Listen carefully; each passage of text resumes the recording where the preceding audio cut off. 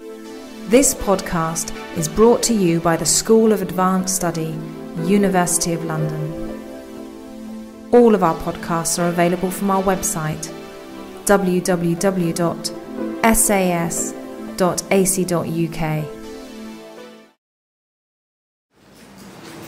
Well, welcome back. I'm Dr. Philippa Joseph, and I'm a professional publisher of academic journals in the humanities. I'm also a part-time art historian, and in my free time as it is, I'm an enthusiastic devourer of historical novels. Also, as a member of the IHR's Publications Committee, I'm delighted to see in the session, so far not too much blood on the carpet, this wonderful conference which belongs just a gender item brought to a committee meeting of the brainchild Jane Winkers, and which will soon have a virtual live, thanks to the online expertise of Dr. Matt Philippa here in the front, who may have some sitting back with taste as the virtual conference begins to spur into life. So, for this afternoon's first session, we're going to concentrate on the differences and similarities between historical fiction and academic history. And of course, to some extent, the discussion will be an extension and the development of the debates and the views that we've heard this morning, and in last night's fascinating opening debate between Hilary Mantel and Professor David Lowe's. However, the best history, whether fiction or academic academic fact, relies on the accretion of ideas, of multiple voices, of multiple audiences, all of which help the subject to evolve, to develop, to come into life in the mind's eye of the reader. Indeed, the best authors, whether historians or novelists, will undertake their readers on a journey of ideas. And it's what the late, great socialist historian Ralph Samuel called a two-way relationship between the reader and the writer, in which the printed pages create a collaboration and an understanding between them. And to help us do that this afternoon, it gives me great pleasure to introduce four speakers who, in different ways, write in with multiple voices as authors, who may or may not adapt their authorial voice to suit their different audiences. But that's not for me to say, that's for them to tell us. And with this morning's session, each speaker will talk for a maximum of 15 minutes, in which they'll set out their stall. And if they go over, I mean, wait, this is wet for. If they go over, that's right. And then perhaps there may be a brief discussion between the speakers, which may ensue, and then I'll open up the floor to questions. And in fact, I think we've now got a mic so that Matt will run round to the person who's asking the questions so everyone can hear. So, to our first speaker, Margaronis. Margaronis, thank you. Maria is very widely published across a broad range of topics and different types of publication. As a journalist and as a critic, she's perhaps best known in this country as the London correspondent for The Nation, and in fact where she has written quite recently, perceptively and movingly on all manner of topics, and most recently some excellent pieces on the plight of Greece, but picking up on something that Elizabeth Chadwick said this morning about, she's also picking up on the people, on the human experience, and I think that's very important. And Maria has also written for The Guardian, the TLS, the London Review of Books, and in the highly respected academic publication, History Workshop Journal. And I think given her intellectual range and personal writing experience, it's little wonder then that Maria is also highly praised, according to the RAF, highly praised writing tutor for graduate students in the Department of History, Classics and Archaeology at Birkbeck here at the University of London. And in fact, it was in a recent academic article in History Workshop Journal that Maria raised some important questions concerning the responsibility that the author bears to historical evidence. For example, what authority do they, as authors, have to write about the recent past when perhaps they have no personal direct knowledge of that? of those sometimes awful events which may even be arguably unspeakable? And what about modernism's recognition that all experience is subjective and that every narrative is a partial one? So all of these are important points which have, I think, considerable cogency for this afternoon's discussion. So, Maria, over to you. Thank you very much for making me sound awfully grand. So, as Philippa says, I'm not a historian, but because I teach writing in the history department at Beverley, I've had to learn the rules for doing history. I'm a journalist, and also, like probably everyone else in this room, I'm trying to finish a novel. And I'm going to begin, though, by talking about a project I'm involved with now, because it's really made me think about history and narrative in a slightly different way. When we're feeling particularly grandiose, journalists like to think we're writing the history of the present. Go out, you report your story, you collect your facts, you listen to the voices, you read, and then you try to come up with some sort of sensible interpretation of what you've learned in linear form of a magazine or newspaper, sort of instant history. But at the moment, for the first time, I'm working on a radio documentary about the crisis in Greece, which involves cutting hours and hours of interviews down to just a few short minutes. And I'm understanding more vividly than ever before what happens when you strip mine experience for meanings. If you record someone talking for an hour or 2 hours, and the sounds around them, and then you have to compress the conversation to fit into a 40-minute documentary, you lose all those evasions and hesitations and the way people circle around what they want to say, or change the subject to avoid something painful, or slip from a personal story into a political rant to reclaim some feeling of power or dignity. And it's that infinitely expressive second-to-second, minute-to-minute slippage of conversation and consciousness which is the texture of thought and emotion and experience, and that's what fiction depends on and has to invent, and what academic history mostly, but not always, because I think there's sometimes a tendency to simplify what history is and what history can do, finds it quite difficult to capture. So I have a quote here from Margaret Yourcenar, who, when she was writing her novel, The Memoirs of Hadrian, was especially concerned about this problem of the voice and the lack of evidence for how people spoke to each other in the past. She was trying to find a way to write Hadrian's voice. And she said, neither antiquity nor any of the intervening centuries offers us the equivalent of a conversation between Pierre Bezukhov and Prince Andrei Tolstoy. We have very little to go on, bits of voice out of which to reconstruct an entire tone or timbre of voice, the way others reconstitute a broken statue out of fragments of marble. But if the language of our characters is so important, that is because it expresses or betrays them completely. Now, lots of historical novelists have written about this problem of language. There was a Sarah Waters, when she finished The Night Watch, which is a book I really love, wrote a very interesting piece in The Guardian about how she found the language for that book by reading diaries and so on from the 1940s. Henry James refused to write historical fiction because he said it depends on recreating the consciousness of people, lots of people who lived long ago, and something we can't even do for now. But it is in that language that I think fiction, that play with language and metaphor, that fiction departs from what the more linear discourse of academic history can do. But what is the status of those kinds of inventions? Do they actually tell us anything about the past, or are they just illusions and chimeras? History and fiction are both simplifications or maps. They're not opposites. I think we could say that they exist on a kind of continuum. They have different core responsibilities, which neither one can violate. And I think most people would agree that the core responsibility of history, in the end, beyond any postmodern epistemological doubt, is bound to empiricism and has an absolute responsibility to facts. It matters what exactly was in the Attorney General's advice to Tony Blair about the legality of the Iraq War.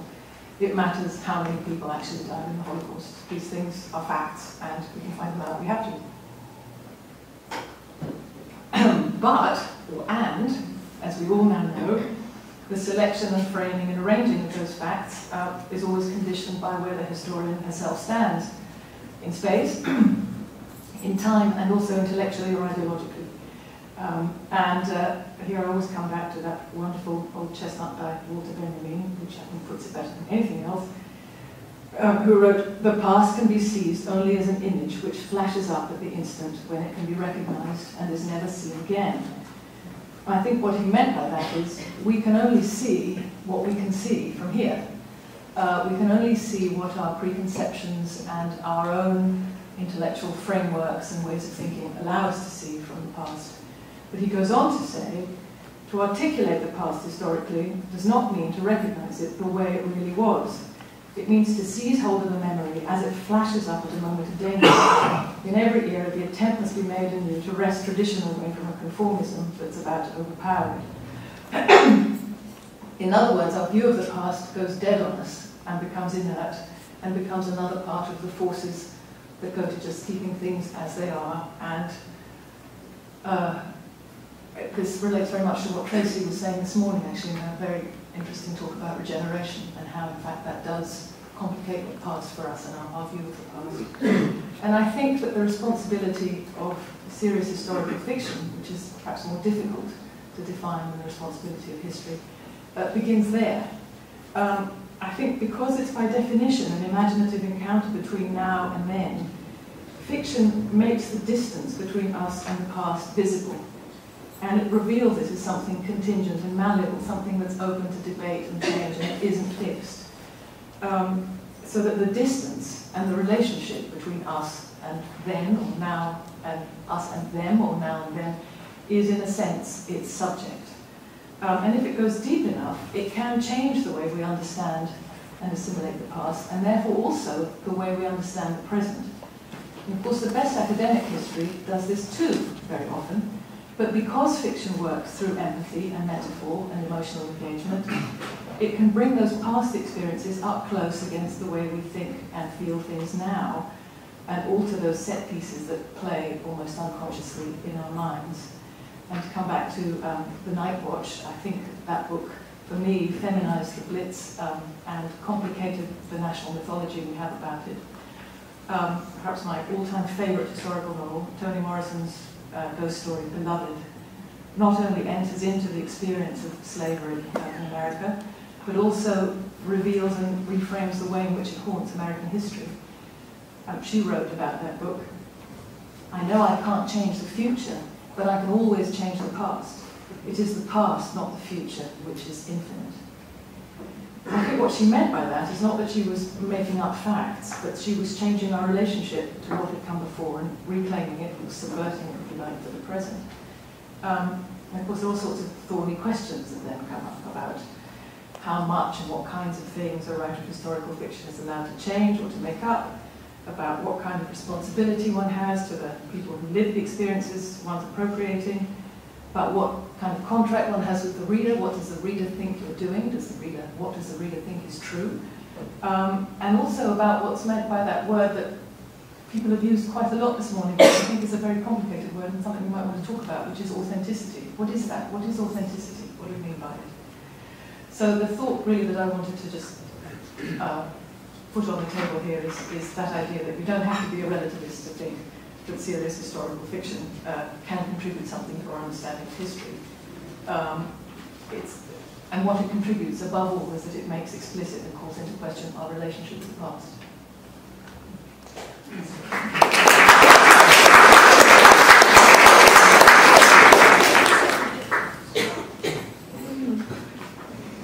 We've really got lots of questions. Anyway, our next speaker, now if this conference were taking place in Germany, I would now be introducing our next speaker as Dr. Mortimer, because unlike some of us who just happy with one doctorate, he's actually got two, and he's having recently been awarded a D.Litt by examination at the University of Exeter.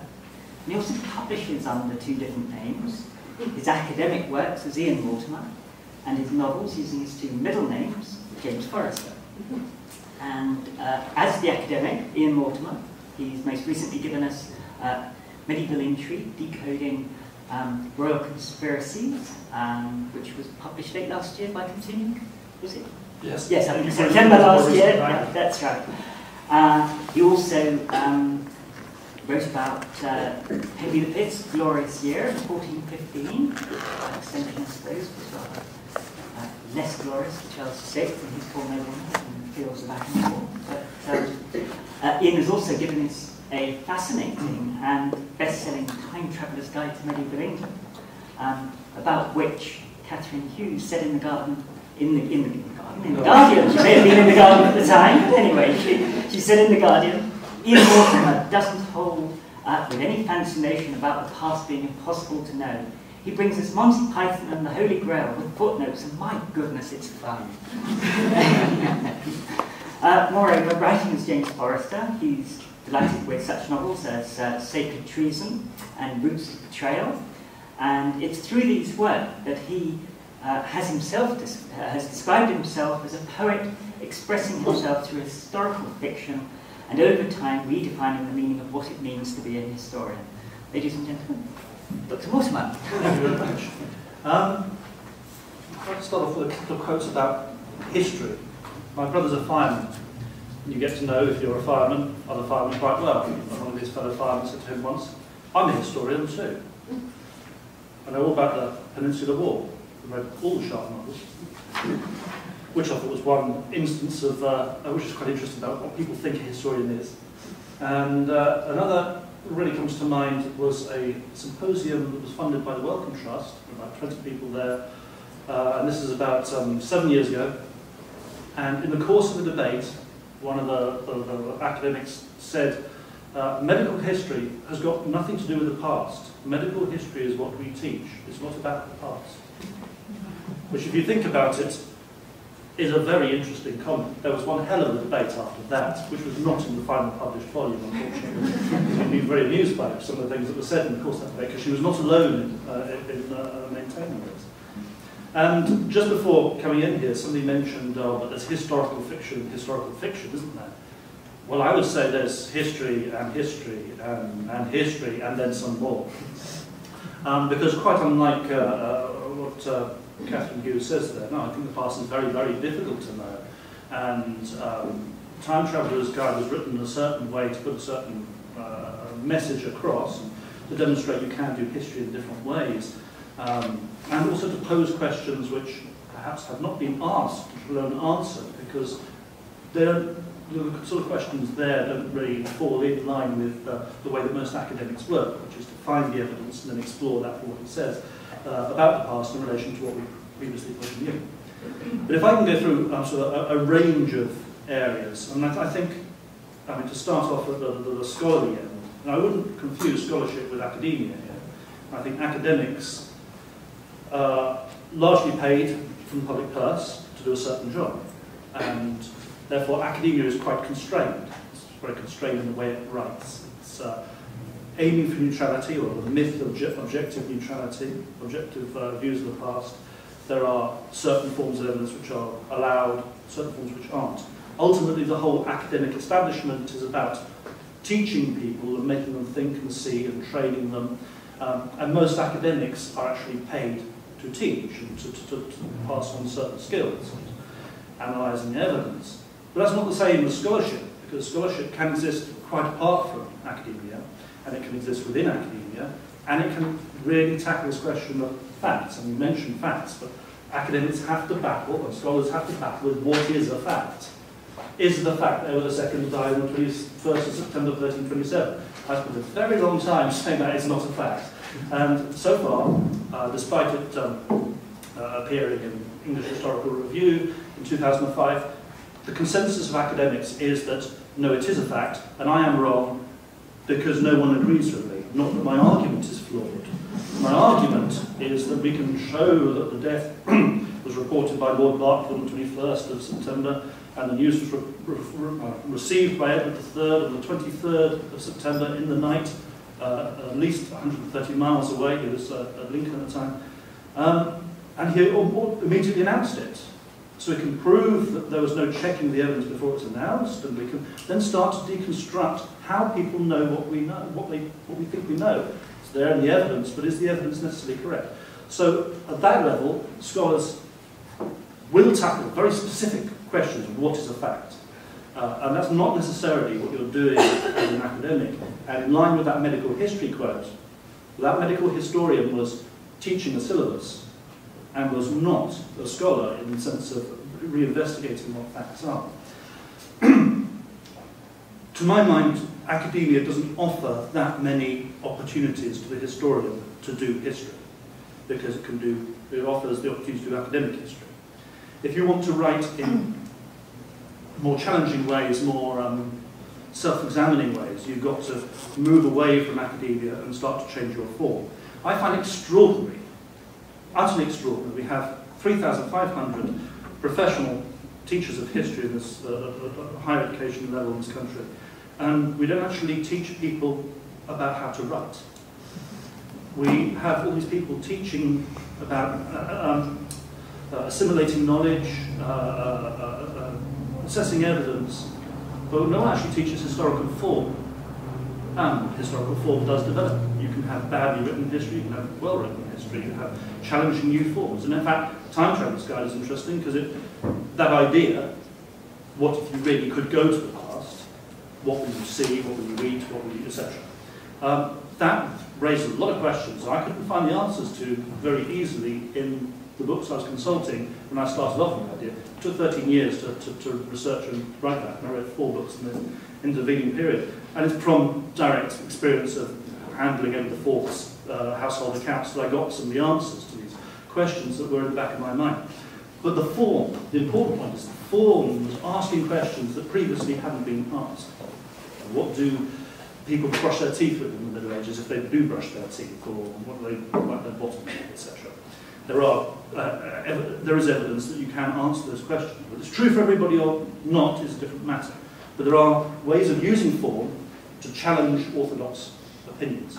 Another example was the 1415 book you mentioned, where in 1415 I decided I was going to try and take everything, comprehensively everything we could find out about Henry V for 1 year, and arrange it on the page according to the date at which it happened, or as near to it if we're not absolutely certain. Because I wanted to get away from the idea of a historian taking evidence and arranging it to suit his argument, which I think is a weakness of the way the historians operate if they're being responsible and trying to represent the past as it really was. So what do we get if we put Henry V, that paid everything day by day down the page? Well, we notice there are no women in this story. Now that's not just because there are no sources touching upon women, that he excludes women from the royal household. He only mentions 2 women of the 44 names in his will, and when he rewrites the ordinances to go to France, he has that strange one at the end, where if a woman is found with the English army, she's to be warned, and the second time she's to be taken before the constable or marshal of the army and have her left arm broken. There's a cruel misogyny underneath this man, which only becomes apparent when you start looking at the totality of what we know. It's the things that aren't there that become apparent. So using form, you can start to question quite a lot of our accepted wisdom about the past. Moving towards the fiction end of things, I disagree probably with everybody who's spoken about authenticity so far, because you probably can sense this because I use a different name for fiction. As Ian Mortimer, I would stand up and fight for years, if necessary, why I've said what I've said, and if I'm wrong, I'll admit it, and if I'm not, I'll carry on fighting. As James Forrester, my middle name's, I let my hair down in a manner of speaking, it's playtime. I am not responsible for anything I say, so I make things up, I lie, I change names, that every event probably never happened. Every event mentioned in my books probably never happened. Most of the things I refer to, I've probably twisted outrageously. In fact, I know I have twisted them outrageously. But they're not really about the past. They're not trying to do they're not trying to do badly what I do, hopefully, as well as I can, as Ian Mortimer, as a historian. To take the example of the first book, Sacred Treason, the inspiration for that was a very beautiful psychology lecturer who decided she'd like to have an affair with me. And this put me in a rather difficult, I was married and 3 children, and it was a very intense experience. And you question what is loyalty and betrayal and the importance of those. And it's very difficult to get across to people this day and age. What's the big deal, somebody might say. In fact, quite a few people did say that. If you transfer that to the 16th century, 1563, and the doubts there are in someone's mind, betrayal and loyalty are big things. Loyalty to the state, loyalty to your religion. I mean, it's been fascinating how we went from such a Catholic country to such a Protestant one so quickly. In the mid-1560s, about half the JPs in this country are refusing to swear the oath of loyalty to Queen Elizabeth, and yet by the 1590s we're happily persecuting Catholics left, right and centre. Loyalty, betrayal. You can use the past as a magnifying glass and really look at some of these emotions and heighten our sensitivity to them. So I have no trouble with the idea of events and authenticity to events. I use the historical fiction to explore these different emotions. Loyalty to one's spouse obviously comes into it in a very religious age. So I was also said beyond that, historical fiction. So yes, between these things, I therefore tend to think that there is this fundamental split between the two, that historians have to be ultimately responsible for what they write. In historical fiction, you can get away with murder. Having said that, there is a sort of authenticity in the fiction in that I did a PhD in the period, and why misrepresent the period if I am saying something in 1563? So if my main man goes into an alehouse or a tavern and there is meat being cooked in Advent, well, that's incorrect because you weren't allowed one. People didn't on the whole. There were still restrictions on what you could eat and times you could eat, left over from the old religion. Likewise, you can work out when it was full tide was high and when the moon was full for these dates. So get that correct and get the dress correct. And actually, there is a degree of authenticity underpinning the way people look and the way people behave, as far as I can get it. Having now written the time traveller's guide to Elizabethan England, I realise how many mistakes I've made. So apologies to everybody who's read Sacred Trees and the Roots of the Trail and realise there's lots of mistakes there are. On this, I forgot now. I said this. I forgot what I was going to say. How far are you for time? I was about to say, it's like you can remember it and you can remember it within 2 minutes. Yeah. Right. No, I can't. Well, our next speaker. Well, I mean, you've got the message of what I was saying, and I look forward to some questions, and they're already telling me I'm wrong. Thank you very much.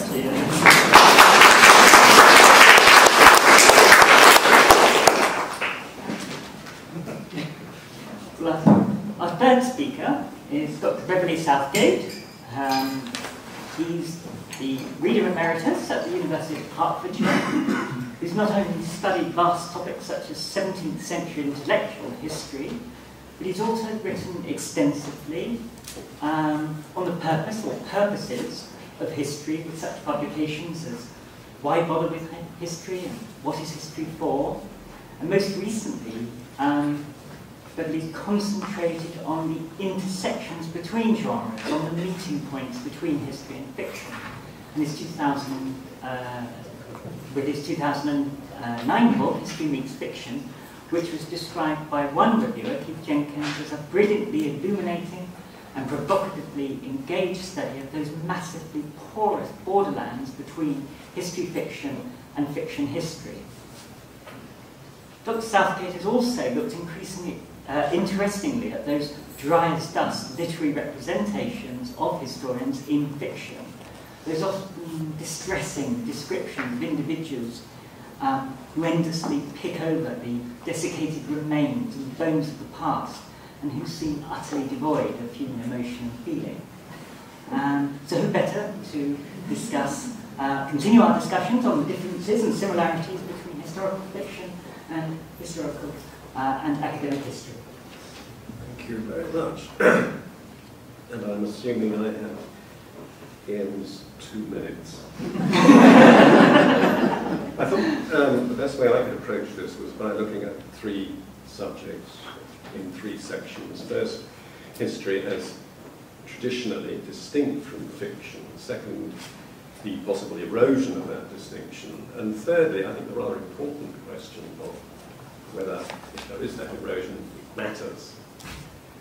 So first then on the traditional distinction. I heard Simon Sharma some time ago describing historians as party poopers, as spoiling people's fun. And actually, Alison Weir said something similar this morning, didn't she? Spoiling people's fun by replacing their enjoyable myths, fictions, with something rather more serious, the truth. And he didn't sound a bit remorseful or apologetic about spoiling their fun. Similarly, Greg Denning, who was far from being a conservative practitioner, described himself as being a storyteller, but as an historian, a teller of true stories. I do not, he insisted, write fiction. Those examples of historians' continuing aspirations to tell the truth, and so to distinguish their own practice from fiction, could readily be multiplied, as we all know, from Thucydides in the 5th century BC, who wanted to be differentiated from his predecessors, such as the romantic historical fiction writer Homer, right up to Arthur Marwick in the 21st century, for whom, I quote, a work of history differs totally from a novel, inasmuch as historians, unlike writers of fiction, make special efforts to separate out unambiguously what is securely established from what is basically speculation. Marwick there identifies what he takes to be the essential differences between historians and writers of fiction, that it is only the former whose work is evidentially based or securely established by empirical means. In that sense, history is scientific as not just speculation, like fiction, but truthful, telling the story of the past, not just any other way, but demonstrably in conformity with what had actually happened.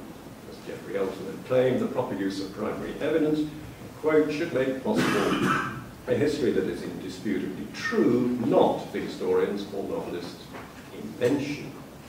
And that model of a history aspiring to, and sometimes even attaining, truth is one that still seems to be widely accepted and indeed expected by the wider public.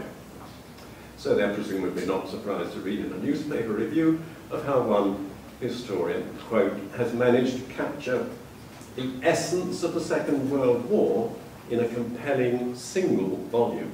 Think of that.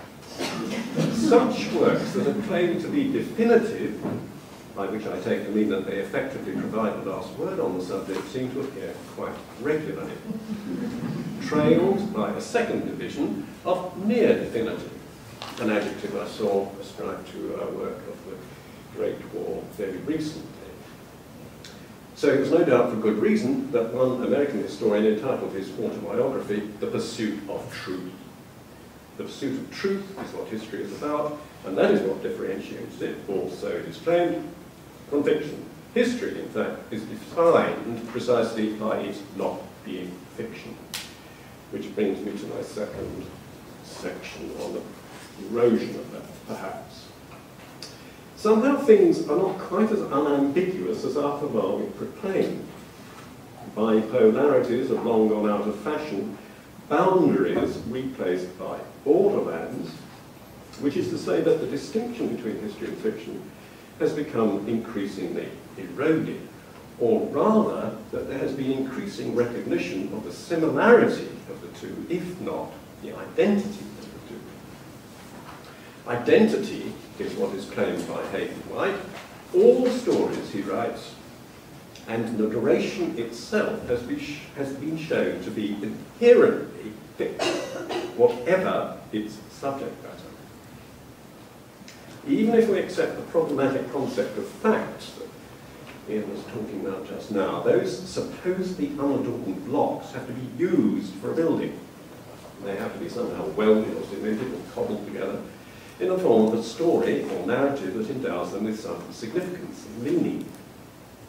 And to use them for that purpose involves us in looking at them in a specific way rather than any other way, from a specific perspective rather than from any other, of which there are, of course, innumerable possibilities, and in plotting them in a certain form. Another point that coincides, I think, with the end, for which there are, again, a number of competing alternatives. tragic, comic, ironic, or whatever, and in one particular style, stylistic possibilities again being numerous, though limited by the cultural forms currently available to us. Narrative itself, then, is not a neutral medium in which events can be transparently represented. It incorporates an attempt to provide an explanation of what has happened, and that must be an interpretation. Whatever literary genre we are concerned with, whether history or fiction. Such stories, whether told by novelists or historians, are to be assessed by reference not to their truth or falsity, their correspondence or not with a supposed past, but to their coherence, consistency, intelligibility, and persuasiveness. Now, Hayden White has been arguing along such lines for quite some time. His letter history was published in 1973. So it's hardly surprising that historians themselves, or some of them, have come to recognise just how precarious their position in relation to the fact-fictive balance has become. And that precariousness becomes the more obvious as historians quite properly, in my view, seek to extend the range of their own operations to include territory that has been previously excluded from them as professionally off limits. That territory might include, for example, the emotions or other aspects of human life that are not susceptible to empirical study. In such situations, John Demos has suggested that they might indicate that extension of their empire into what were previously alien parts by using different typefaces. Those could be used to indicate when they enter areas of which they may claim to have knowledge, but for which they lack what he calls full proof. The point of that is to enable both historians and their readers to retain a clear distinction between fact and fiction. Now that exemplifies the tensions within the historical profession itself. And those tensions can only be exacerbated by the numerous hybrids, by which I mean deliberate blendings of what's known as fact and fiction, that have become of late so popular as forms of entertainment. I mean fact-based films, fact-based fiction, novelised biographies, fictional, historical memoirs, imaginative or fictional representations of real people, and some authors going to the lengths of using fictional photographs to add a spurious air of historical authenticity. And I must say, had not Justin got in first, I was going to mention, of course, the case of the real work of the fictional artist. It's just so. We are all well enough aware of how examples of these hybrids could readily be multiplied in a culture where entertainment consists in ever larger part, it seems, of negotiating what F.H. Bradley in 1874 described as a labyrinth of truth and tangled falsehood. And at this point, I think an ethical question arises for me. So to my third section, does the erosion between the two actually matter? And if you read my book, which I hope you all will, you will see that I actually agonised over this for some time while writing it, and confessed to a sort of surprising myself, I suppose you could say. Because my answer to the question is yes, paradoxically, it may be inconsistently, I don't know. The distinction does seem to me to matter. I don't have time here to share with you, as they say, my own epiphanic moment in any detail. But suffice it to say that it came as a result of reading Daniel Mendelssohn's The Lost, A Search for 6 of 6 Million. This is an account of the author's attempt to find out how 6 of his relatives died in 1941. So it is an account of historical research, written by someone who is particularly aware of historiography, of how history is researched and constructed, of how memories can get distorted, of how moral and aesthetic judgments intrude. In short, Mendelssohn set himself the task of finding out what happened to 6 people as representatives of the 6 million Jews killed in the oracles, of whom all he knew, this was the story that had come down through the family, all he knew was that they had been killed by the Nazis. And that pitiful inadequacy of that account was what he was reacting against. He wanted, he said, to write the story of people who had no story anymore and restore to them their particularity and distinctiveness. And presumably, he could have sat at his desk and written an imaginative reconstruction of their ends, and that would have amounted to historical fiction. Sort of armchair activity, you might say. I read the other day on this a journalist recording how he once interviewed Beryl Bainbridge about her novel, historical novel, about Captain Stott and his trek to the South Pole. Had she ever been anywhere near the Antarctic herself, he asked her. She looked at me as if I was mad and gave a shiver. Certainly not, it's far too cold. Now this is not the attitude that Daniel Mendelsohn took. Instead he went round the world, examining evidence in situ, interviewing relatives, friends, acquaintances, and finally constructing a story that resembled at least something of what had actually happened to them.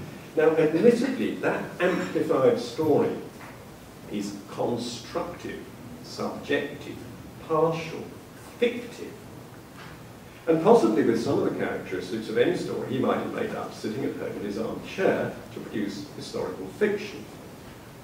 But the distinction between the entirely imaginary and the empirically researched does, it seem to me, need to be maintained. And I say that for what I suppose are ultimately ethical reasons. First, in relation to the reader, and this is something that came out, I think, this morning, or was it yesterday, with Hilary Mantel, there's a question of trust. What do we feel about a dealer in Oriental ceramics who sells us a Ming Dynasty vase that turns out to have been produced in the back streets of Hong Kong a few weeks ago? We may not ourselves be expert enough to perceive the difference, any more perhaps than we can perceive the difference in authenticity between Primo Levi's memoirs, his experience of prisoner at Auschwitz, and Benjamin Wilkomersky's. You remember he wrote his pseudo-memoirs. Very moving they were thought to be until they were discovered fakes. But if we're taken in, as we were in the latter case, we feel deceived and we lose our trust for the future. Second, the victims. They're not present to make demands on us, but maybe we need for our own sakes to provide them with a story that is not just made up by us to suit our own convenience, but that gets as close to their experience as we can manage. And third, the perpetrators, and this I think may be the clincher. The perpetrators had done everything possible to have that story and those people erased from the record, to make it appear that their crimes and their victims never, ever existed. And I think there are parallels here with slavery as well. And on this occasion, the powerful, the then winners, and would-be mythologizers did not write the history or have the last word. So briefly to conclude, first then, there has traditionally been a clear distinction between history and fiction. Second, that distinction has been eroded to the extent that it has become clear that history themselves are fictive, but third, it is nonetheless desirable that some distinction be retained. And if that sounds contradictory, so be it. There may be no theoretical justification for maintaining that distinction, inasmuch as both histories and historical fictions are intended to represent what happened in the past, and the narratives of both are fictive. But there are, I think, ethical imperatives. History has its own procedures, maybe its own truth, and so do does fiction. So perhaps, instead of spoiling anyone's fun, we should recognise each other's distinctive and maybe complementary contributions and party together.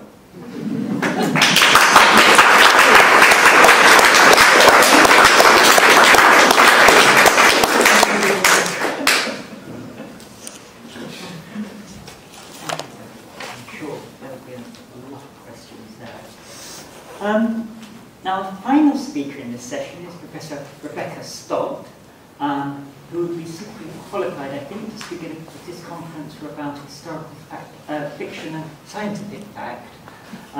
Rebecca has written a well-received biography of Charles Darwin, Darwin and the Barnacle, as well as a book on the cultural history of the oyster. She's also a freelance writer and broadcaster, and if that weren't enough, she's also Professor of English Literature and Creative Writing at the celebrated course at the University of East Anglia. And for those Radio 4 listeners amongst us, many of you will have heard the Book of Bedtime adaptation of Rebecca Stott's novel, The Coral Thief, which brought to life the sights, the sounds, the smells, the intrigues of early 19th century Paris. And as Rebecca herself has said, history is at its best when you can immerse yourself in it. So our final speaker, Rebecca. Thank you. I'm conscious that there are so many rabbits running in the room now that my fellow speakers have set off, so I'll talk quite briefly so we can attend to the rabbits, which I'm sure everyone's got lots of questions and statements to make. When I first started out as an academic, I was an academic for a long time, I still am, but when I first gave my PhD paper, my first conference paper, at a conference about this size when I was in my early 20s, a woman came up to me afterwards and handed me her card and said she was a literary agent and said, did I write fiction? And I said I didn't, looking a bit puzzled, and she said, very confidently, you will. And I think what she meant by that was not that I had written a very elegant paper or anything, but it was rather pretentious and pulling towards fiction even at that point.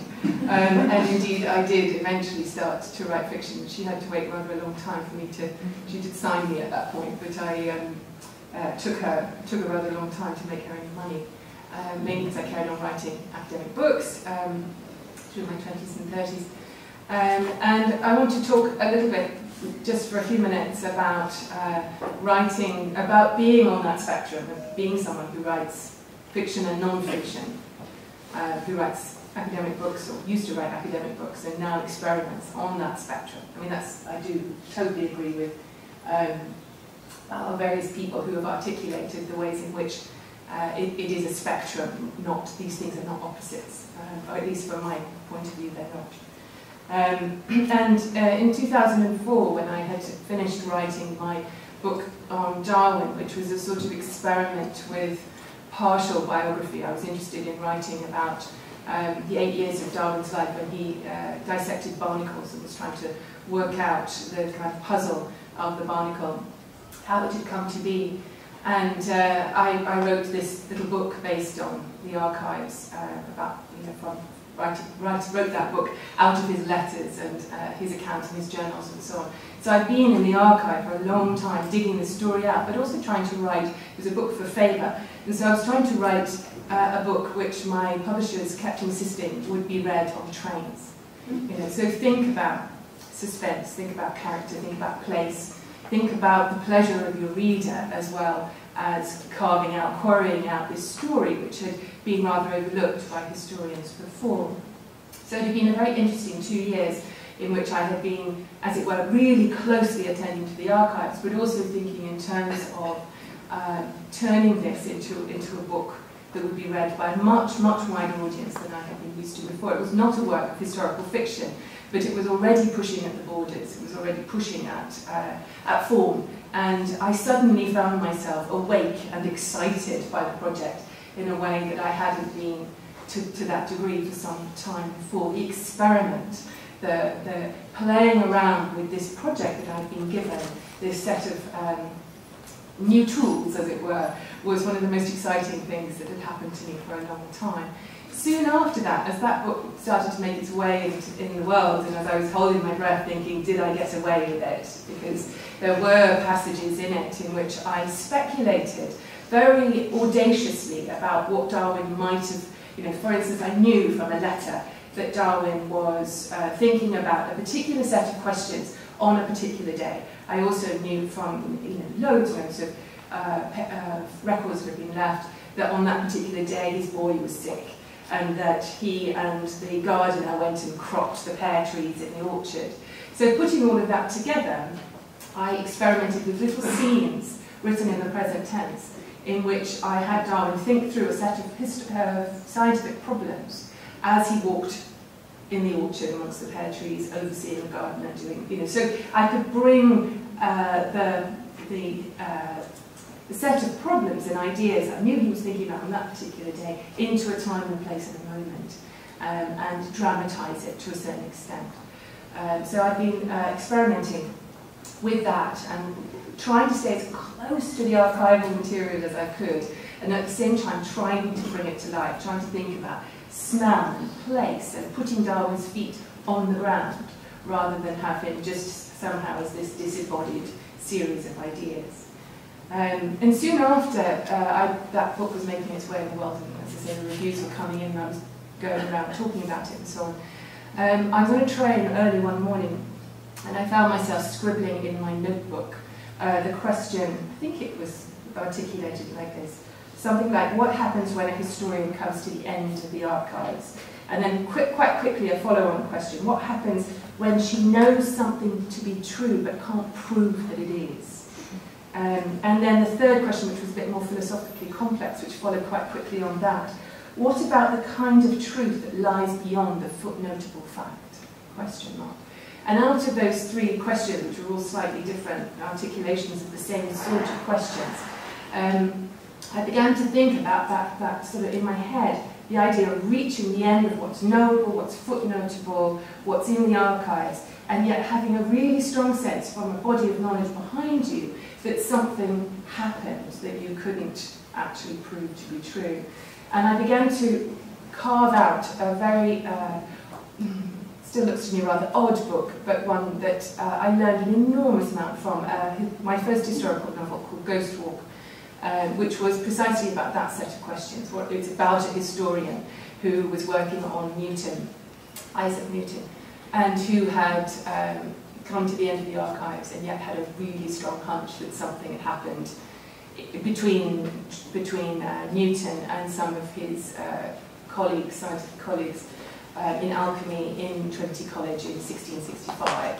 And the novel sort of came out of that. Now, I suppose what I would try to articulate there is that the book was not about trying to write the definitive truth about Isaac Newton, alchemy, Trinity College, 1665, but was actually about trying to explore that set of questions about the relationship between the known and the unknown, about what is knowable and how we know. And I think that's probably important to say, or to remind us all, that novelists who write historical fiction aren't necessarily sitting down in order to write an accurate record. They're reaching for something that's beyond what's footnotable, as well as the footnotes. It's those two things that often are in tension, and which produce the desire that fuels the writing. One more example, Ghost Walk was finished in 2007, and soon afterwards I returned to the book which I've been writing for about a decade now, which I have just finished. I have the proofs on my desk at home, which was a long book in which I've been trying to write the history of the evolutionists before Darwin, those men and women who had evolutionary ideas of various glimmering kinds in the 2,000 years before Darwin. And people had written that history, but they'd written it in an incredibly specialised, very narrow way, mostly in ways that were not at all interested in the people and the moments and the places in which these ideas had happened. So the project which I've just finished, 10 years in the making, has been an attempt to try to bring the people back into that history and to try to explain why those ideas happened in particular moments, particular places. But the really frustrating thing for me in writing over those last 10 years has been that there are no women in that history who published evolutionary ideas before Darwin. And no matter how hard I looked and no matter how hard I dug, there were women in the story everywhere, but none of them had actually published or even written down notes about evolutionary ideas in ways that would justify me being able to use them. So I stopped about 5 years into this long project I began to be very frustrated again by the absence of women in this history. And I found myself sitting daydreaming in the library and thinking, where would such a woman come from if she were to have been there? What part of history would she have come from? Where would she have emerged in this 2,000-year story that I've just put together? And the answer was, for me, in thinking about it in that thought experiment, she would have come probably from Paris around about 1810, 1815, something like that. She probably would have come through having studied with Lamarck in some way. She would have lived through the French Revolution. She might possibly have cross-dressed in order to be able to move between different gendered spaces, and so on. I just started, she, as it were, this figure, ghost, if you like, began to appear out of this mass of material. And as I began to think about her, I became less and less compelled by the history book that I was writing, and became more and more compelled to try to write about her. And The Coral Thief, which was my last novel, which was serialised on BBC Radio 4, was her story. It was an attempt to put her into history, as it were, to think about where she might have come from, what the world would look like for her, what she would have read, how she might have thought, what kinds of conversations might have been possible to her, and so on. And so that book came out of that set of problems, as it were, for me as a feminist historian. So in summary then, I have moved backwards and forwards on this spectrum between fiction and non-fiction in order to find certain things out. There are certain things that were more available to me in writing fiction than they were in writing more straightforward history. But also I've moved backwards and forwards on the spectrum in order to experiment with forms. Going back to what Ian was saying, that there is an enormous, I just want to make a big plea for experiment and risk-taking here. That it isn't just about staying safe and playing with what's already known, but about reaching for something that's unsettling. And for me, one of the best experiences in moving out of a life in which I wrote academic books and into this world in which I moved between fiction and non-fiction is that what is knowable has become more and more unsettling for me in doing that. And I think that's a good thing, or at least it has been in terms of how I value my own writing.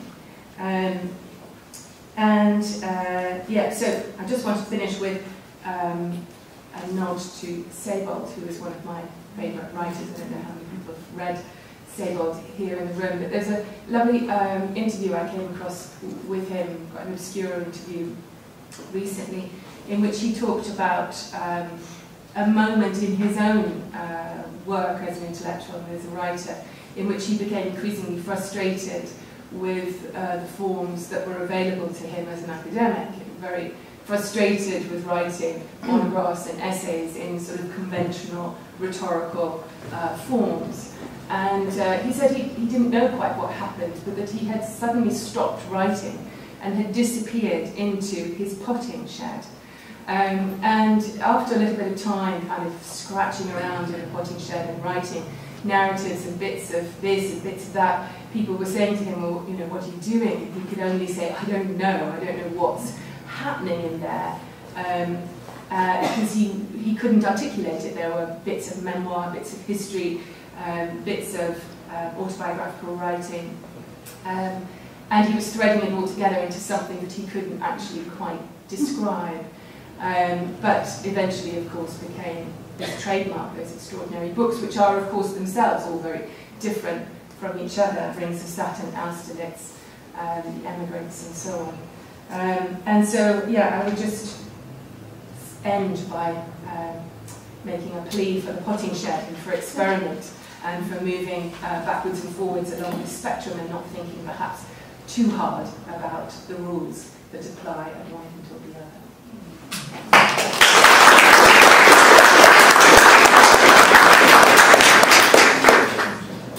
Wonderfully articulating your personal experience as a writer. I thought before we open up the floor to questions, I just wondered whether or not there are any of the other speakers here want to catch any of the rabbits that the other speakers let out. I wanted to, also coming back to say, well, also, I actually got this long quote from him here that I didn't read. All right, I'll read it. It has a lot to do with what you were saying. It's from Austerlitz, actually, which is a sort of a novel. All of us resort to set pieces which have been staged often enough by others. We try to reproduce the reality, but the harder we try, the more we find the pictures that make up the stock in trade of the spectacle of history forcing themselves upon us. The fallen drummer boy, the infantryman shown in the act of stabbing another, a moment frozen still amidst the turmoil of battle.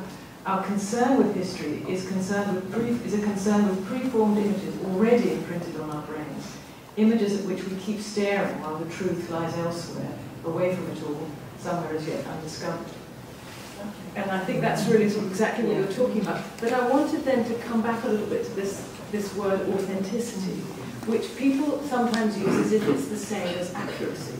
And I wondered if we could maybe try to talk about what that word means, because accuracy is, you know, how many hoops are there in your crinoline? Authenticity is something quite different. And there's also a word that, I don't know, for me haunts that word authenticity, which is the word integrity. Yes. Which is much more of a personal thing. But it's very, very important to me as a writer. I probably am driven more by the word integrity than I am by authenticity, but they probably amount to almost the same thing. Yes, I think what we've got sort of now shadowing that word authenticity is the whole idea of witness literature and the literature of testimony. And you know, Elie Wiesel saying in 1977 that you can't write a novel about Treblinka. It's either not about Treblinka or not a novel. Or Primo Levi saying in The Drowned and the Saved that the only people who can really speak about what happened in Auschwitz are the people who can't speak. So that then it becomes forbidden to speak. And then it becomes impossible to have an authentic voice. But I agree with you, I think it's to do with a sort of integrity and honour and honesty in dealing with the material you have as thoroughly as you can. It's a matter of being authentic too, because if you take my point of view on historical fiction, there's a degree of authenticity to the self, the author. And you are going to write differently at different times in your life, in different circumstances, different audiences. So there is no such thing as simple authenticity or straightforward integrity. It's always going to be a multi-dimensional thing, as you're authentic to a number of different participants, including yourself. Yeah. And I wonder if the result of that is that one thinks something is authentic if it corresponds with, coheres with one's previous experience. I mean, it's like these images that one has of wars or whatever, and or of anything, Downton Abbey, it doesn't matter. We've got these images that are implanted in us from various sources, God knows with what authenticity, but they then become for us our test for future attempts to represent those periods, don't they? And as Ian says, you know, the self, I mean, this is a highly problematic area. You can never avoid it, can you? You can never avoid it. You'll never not be a writer. But infinitely malleable again, infinitely reinterpretable, infinitely re-narrative. Absolutely. I mean, can I come back on something Beverley said about the history of fictiveness? And for me, this is a big problem, because I felt that the historical establishment wasn't providing a philosophical basis for saying something with confidence or claiming something for certain about the past. And I tried to do this for my own benefit in an essay, What Isn't History? And in that I resorted to time itself being the centre around which we describe everything in the past. The only centre there is you can really relate everything to being time. And therefore, through being able to take primary pieces of evidence and the information contained within them, you could narrow down the possibility of the extent to which you could infinitely re-describe the past. So those infinities become smaller and smaller and smaller and smaller and smaller, until there's only 2 or 3 things you can actually say about the difference between one piece of information and another. And in this respect, when you can define things absolutely as opposed to relatively, you can start to approach saying things with certainty. The problem is they're not normally the things you want to say with certainty. They're normally just the goalposts, and it's the bit in the middle that's important.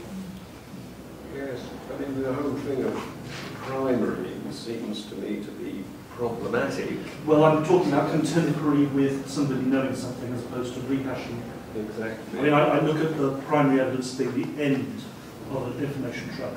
So there's an information link between an event and the document in which you record information about that event.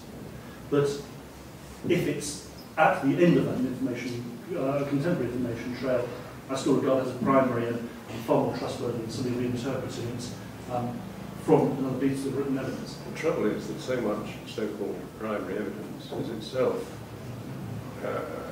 written as an interpretation of what has been experienced by whoever it is that... It's much easier in this sense if you just concentrate on the medieval side of things, because there are no sources. You can just look at this very simple information trail from an event to the recording of the event.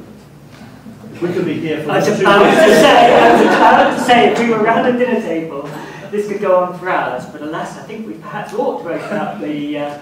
not alas, I said the wrong thing then. I think we ought to also open up the floor to questions, and Matt here at the front will give people a microphone to speak into. So, questions, please. Lady at the front. Hello. I just want to say, Rebecca Stott's comments were really opposite to what I'm going to say, I think, but it was really something you were saying about, you seem to be comparing a work of fiction with a hoax, which sounded to be very disingenuous. Is that really the same thing? Because obviously a fiction begins by saying it is fiction. No, well this, I mean, I was actually at that point talking about Benjamin Wilkomersky's memoirs, which were indeed a hoax. Yes, I mean, they were purporting to be a journal, I think, that was about the period of the Holocaust and purporting to give this wonderful sort of first-hand evidence of what went on, and was accepted as such. I mean, it was, you know, publishers described it as such, and how moved we were all going to be by it. And we probably were until we were told that it was actually all a hoax. I'm not suggesting that everybody's trying to misrepresent things, but he certainly did, I have to say. Yeah. I suppose I thought that was a long way along the spectrum. Mm. A long way along the spectrum between historical fact and fiction. Yes, but I think... And quite different.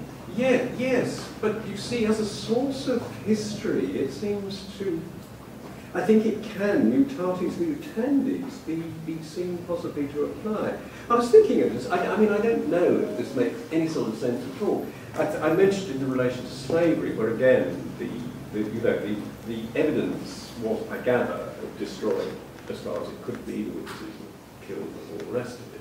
But I was then trying to think about it in relation to letters. Well, you could do it actually in relation to the Iraq War, couldn't you? I was actually thinking of it in relation to the banking crisis, where I'm sure a lot of that primary evidence that people are going to find a decade hence will be seriously fake. The lady at the end of the fourth row. Thanks. Sorry, I'm obviously not media done. 2 points. One relates to the Wilkomersky hoax. There are quite a few first-hand accounts by Polish authors. Sadly, only one of them by Tadeusz Borowski has been translated. It's called This Way for the Gas, Ladies and Gentlemen, which are authentic accounts by people who were in the death camps and who managed to come out. But unfortunately, most of them haven't been translated. The other point on hoax is that for any historians of witchcraft, there have been a lot of hoaxes that have been read as part of the historiography, and it was only in the 50s that Ginsberg and others discovered a whole range of resources in French that actually had been, were actually a hoax, which had changed the historiography quite significantly from looking at the witchcraft persecution as beginning with the Cathars and, you know, as that kind of beginning to the persecution, which was substantially earlier than it really actually was. And I think there are a lot of materials within history that have been proven to be a hoax and that have led the historiography down the wrong track. So I think to look at the point of hoaxes within history is another fiction, if you like, which is something that we all are probably aware of in our different fields. Yes, thank you. Sorry, yeah, can I just say it does accentuate the need to be really sceptical, doesn't it, about one's primary sources. And then the gentleman at the front. John Mullen in John Mullen in How Novels Work talks about how he feels that as historical novels, he says pile up the references, the author's notes, the bibliographies at the back. He says he feels that makes the historical novel admit to being lesser, that in trying to compete with history writing, I should say, it's actually admitting to a lesser status because it cannot do it as well as history can. And it does seem to me, I would be interested to know how much you all agree with that. It's very technical, it's Mike. But it also seems to me that one way to deal with this barrier, that we need to maintain a distinction, I agree, between what's fiction and what's history, even when we are working in that area. One way of dealing with it is to make the novel be as novelly as possible, is to deal with its fictionalness. I mean, in one of my novels, it explores the restoration of a house as trying to make a kind of historical fiction, you know, how the National Trust sets about making a house look real, when they don't know what the door handles look like, say, or they're missing a bit. Do you do reproduction? Do you do clean glass and steel and stop trying to pretend? And I think in some ways historical fiction can work with clean glass and steel and think, yeah, this is a novel. But I would be interested to know what you think of bibliographies and so on. Are they trying to make historical fiction be what it was never meant to be? History. Well, one of the things that surprised me after starting to publish historical fiction, as I'm sure happened to you as well, is that people write and say, what more can I read about this? You know, in Ghost Walk I dealt with rather ambitiously with entanglement theory, which is part of quantum theory. And there were a number of people who wrote specifically about that and said, this is really interesting, I want to know more, where do I start? And so, you know, I think there is a case to be made for putting bibliographies in, not to tell people how much you read in order to put your materials together, because there's no end to that, but perhaps further reading that will take people into specialist areas of interest. But yeah, I also always put an author's note, because I do think it, again, from talking to readers, and I've learned a lot from that experience, they do want to know what, or a large number do want to know where the edges are, and I think just a short note explaining who the made-up characters are and who the real ones are and so on is worth doing. It's important. But that, you want to come in? Yeah, can I jump in? Because that can also end up damaging the work of the fiction side of the work. That's Mullen's argument. I know this from experience because of my last book. I put it, the first line of the author's note is a complete work of fiction, nothing relates to the past at all, and it's sold really bad. So I reckon that you can significantly damage that enjoyment or suspension of disbelief by puncturing, bursting the balloon. But I think the second-rank history aspect of this, I can't remember the Italian critic's name, in the 1860s, he pointed out that historical fiction is trying to do, it's fundamentally flawed, but it's trying to do something new and something old at the same time. But you can't have it both ways. I can't remember who wrote that. And I think there is something in that if you are trying to represent the past as opposed to eternal truths, you are going to write second-rate history. You can't use fiction to represent the past wholly. It's not about the past, it's about the links, and as you say, the proofs can't be, the facts can't be proven. So I think there is an element, or you're running the risk of a second-rate history, but I think you can damage the fiction as well. I agree. I think it's like taking the spin off the cricket ball. You know, it's like I always feel slightly annoyed by reading all those lists of books at the back, because I think, well, I don't need this. If I want to know that stuff, I'll read a history book. And the contrast again is Sebald, who you have absolutely no idea when you're reading The Emigrants Are they fake photographs? Are they real photographs? You know, what is the truth status of this text? And I'm happy with that. Oscar and Lucinda was ruined for me because the author's notice at the beginning acknowledged an expert on Philip Goss as having been and Plymouth Brethren and all that, and I then was reading the whole of the first bit naturally to look what I knew about Philip Goss instead of reading it as a novel, which was where I started agreeing with Mother. Gentlemen at the front here. Oh, sorry, Cora. Yes, Cora. Yes, you come in. Yes. You know, I don't agree with that. I love the footnotes and the endnotes, and that doesn't ruin the reading for me at all. And I mean, the French lieutenant's woman sold really well, and you know, it's sort of made obvious. That's what made it an original and interesting book. You know, some novels weave that inside, like Possession. You know, any readerly person can tell. You know what's being, what's being referred to, and who the real writers are, and so forth. But I think it entirely depends on the writing. I can't see why a set of sources could possibly destroy the readerliness of the book. Not that I don't think what Sebald does is great, but I found that a really puzzling thing. I mean, there's complementarity, there's competition. I think readers know that a historical novel of a particular kind is in sort of, is in relation to the history. Maybe it depends whether you read whether the author's notes at the beginning or the end. Well, there's also, I guess, there's also just the sense of doing justice to the people whose work you've used. Yeah, there's a scholarly. Well, not just scholarly, but for example, in what I'm writing, I've used an awful lot of memoirs from the period. I would acknowledge those because I'm taking other people's work. So I guess I'm just contradicting what I said. It's that readers can follow on. Yeah. I mean, maybe it's a case of putting it on the website rather than in the book, as it were, so that people don't have to engage with it.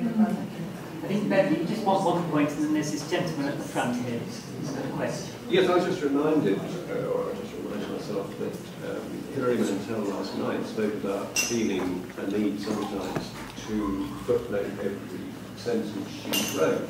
And I wonder if this doesn't open up the question of whether maybe we get too hung up on definitions.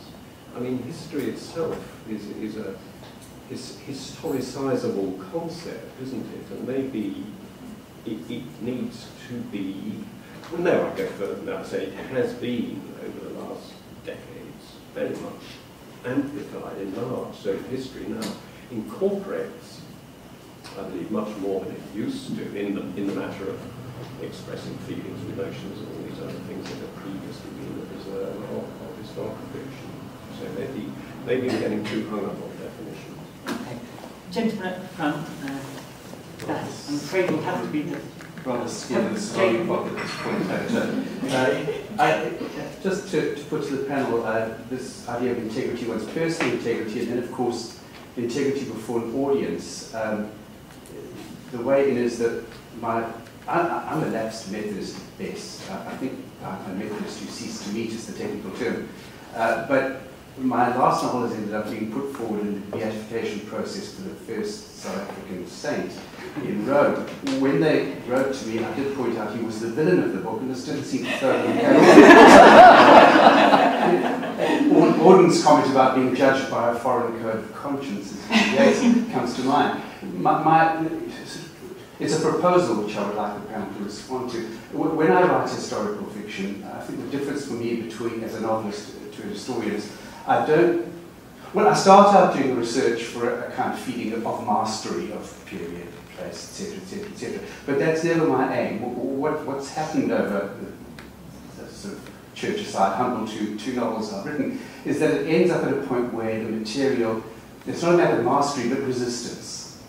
I research as hard as I can. I do it as best I can so that I reach the point where the material is actually judging me, and not me judging the material, where in a way I have to give up, and then I try and seize that moment to write from. And somehow I find in that something that I feel I can speak to, and that there's a vague hope that it will connect in some way with an audience. But the proposal is just this, where is the line between research as mastery and research as resistance? A resistance that in a way prompts what I feel is where the historical novel really takes off.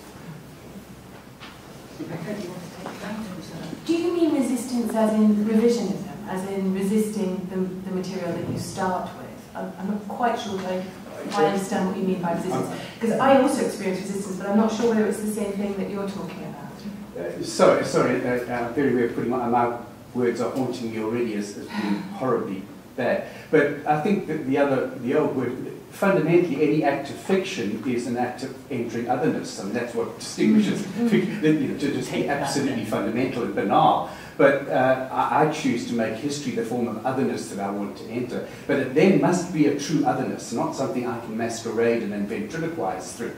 It must be a point at which I just feel those things take over. And that's where the resistance makes me surrender and something else altogether starts happening. That's where the alchemy of fiction takes place. Sorry. Yeah, no, sorry. No, I'll just be very brief because I'm sure people will want to answer this. But that business of mastery and resistance and to be thrown off something, I guess for me, one of the really big differences between writing the kinds of books I wrote over the 20 years in which I was a fairly straightforward academic is that I did have mastery over the material.